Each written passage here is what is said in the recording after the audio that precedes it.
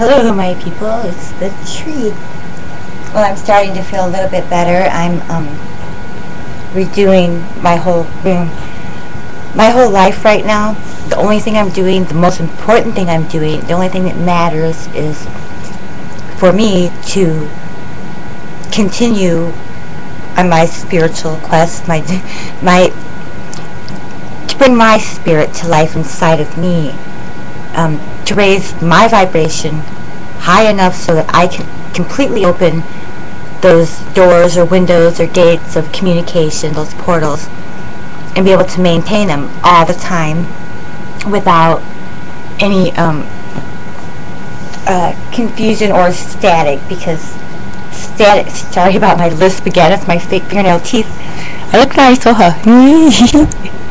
No, anyway, I'm pretty proud of myself that I thought of that, but it always makes me lisp, so, and then I got my fake weed that they sell at the smoke shops. Get you really stoned. There's $25, and then the smoke shop across the street, I told them that much, then they got it, started selling it to me for $15, and the other guy sold it to me for $12, and now the other guy sells it to me for $10. But I'm going to quit doing that pretty soon too.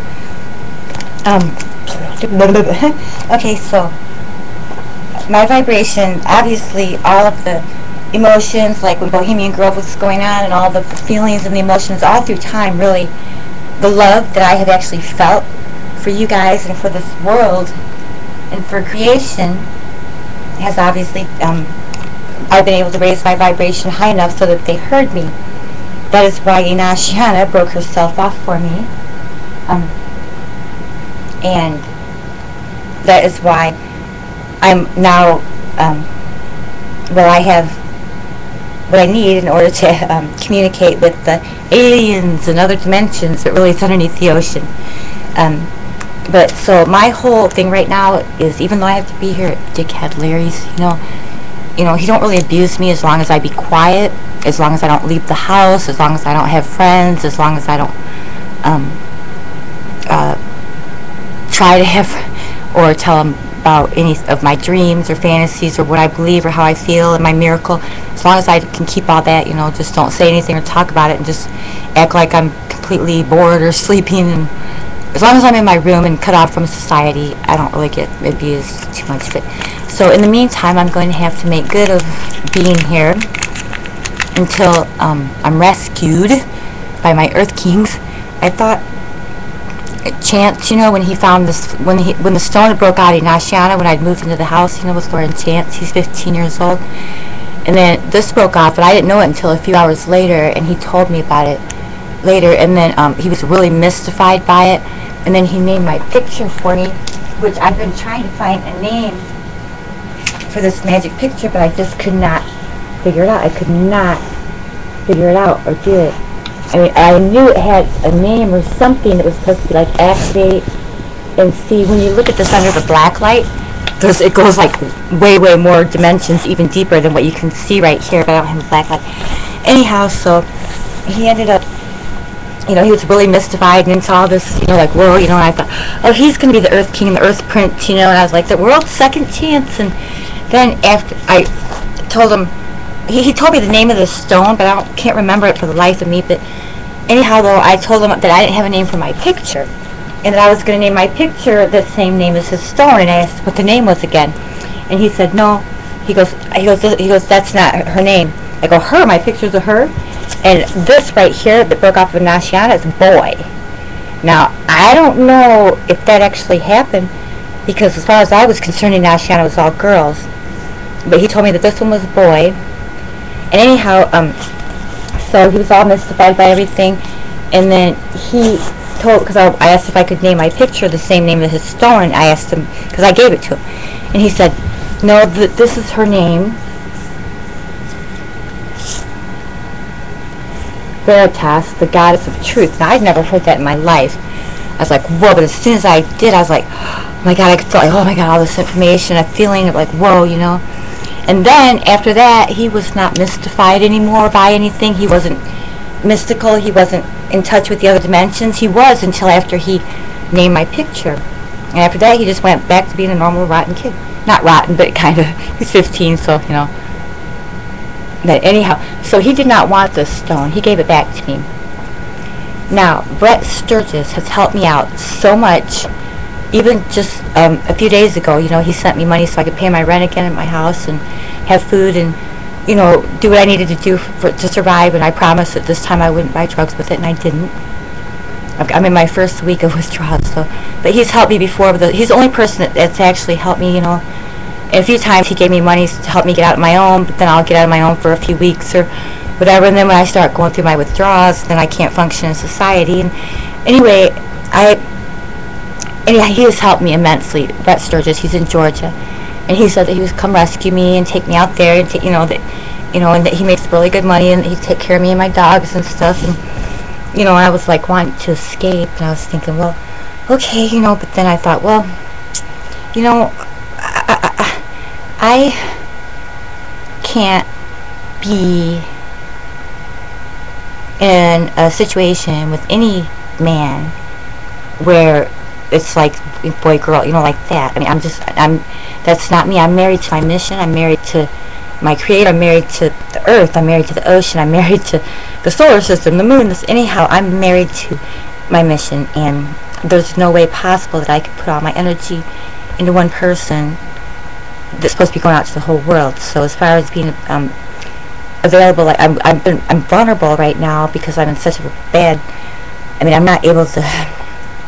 Anyhow, the money, the means, the ends, I still have not come across yet. And wherever that diamond ended up that I lost, I guess that's where they need it more than I do. You know, I'm not mad about it. I just figure, well, anyhow. So this one right here that Chance gave me back, you know, okay, but I hope you don't sell this, okay? Because you probably could get, you know, some serious cash for this, especially the clarity and the purity of it. I should talk about that again. Remember, I'm not supposed to talk about that. But now Inashiana is so hooked up to me and stuff that anybody who would try to come to hurt us or steal her or do anything like that, to steal the stone, you know, or try to sell it, from what she told me that somebody has offered somebody $300 million to get the stone from me. It's not for sale. But somebody is offering $300 million for somebody else to get the stone, Inashiana, to them. She told me, I don't know who, when, where, it don't matter, it ain't going to happen. You know why? Because it just won't happen, it won't be able to, and plus nobody else can wield the magic or harness the magic in Nashiana unless she chooses them.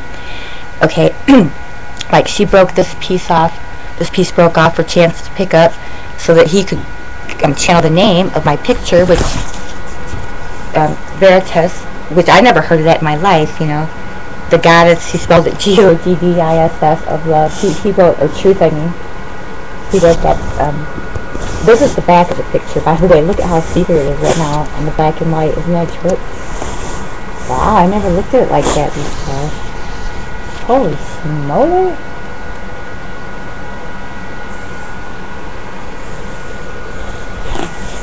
So anyhow, the reason for that was because now my magic picture, a magic artifact that had come to me, along with Nashiana, within the same week or so, all of this can be decoded through Nashiana and then to me, and then Nashiana, my stone, and then turns out all of that cellophane, aquamarine colored cellophane, I call it the cellophane aquamarine, but she's like microfilm.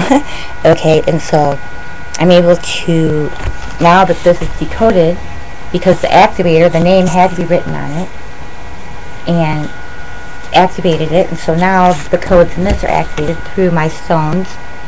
Okay, and this one has already been charged and purified, you know, everything. This one is totally charged with the Nashiana. Whether you're able to receive the information or not from the stones themselves depends on your receptivity, your heart, because if your heart is not active, the love emotion, then it does not work. You cannot receive anything. And also, you can't trick Inashiana, because the way that the communication goes on there is not from the words, it's from emotion. Words actually don't have, they are important, but the emotion, the feeling behind what you say is how they read things, okay, and how the information is taken in and perceived.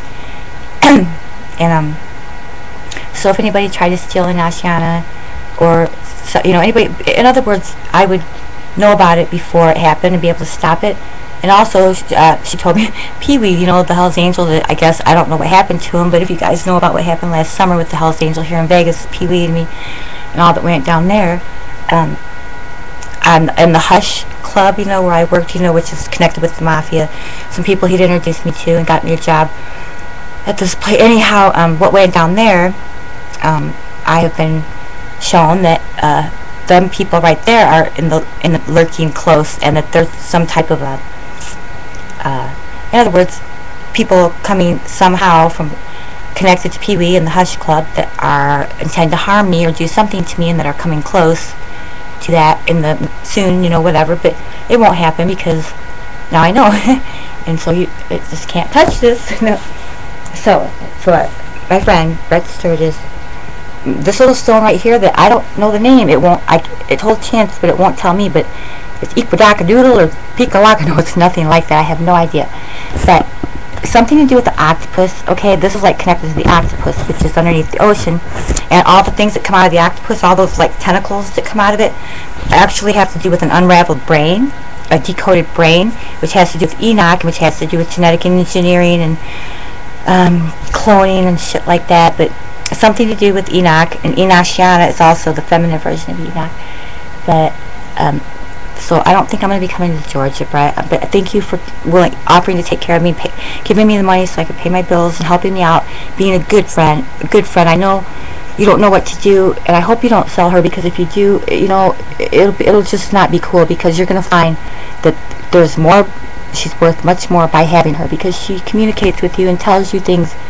And plus, all the information that is stored into her now, whether you are able to receive it, because it's all received psychically, okay? Psychically, or in dreams, or through automatic writing, if you're writing, just all kinds of ways beyond the words. But this little stone here, who I still don't know the name of, the boy wants to be with you, Brett Sturgis, the one who has been sending me money to help me out. And I appreciate that. And you've sent me about $4,000 or $5,000 total in the past year, and I'm so grateful. And I just want you to know that in Ashana, well, this little one, that's a boy, I don't know his name, but that'll be up to you. He'll tell you the name. So this is for you, and I will send this to with insured. I'll insure it in shipping, make sure nobody steals it. She will totally be protected. But this is for you. And I will have this to you by Christmas, okay? Merry Christmas. Right now I'm redoing my room and design and everything, so later on tonight I will be able to bring you into the magic garden. No.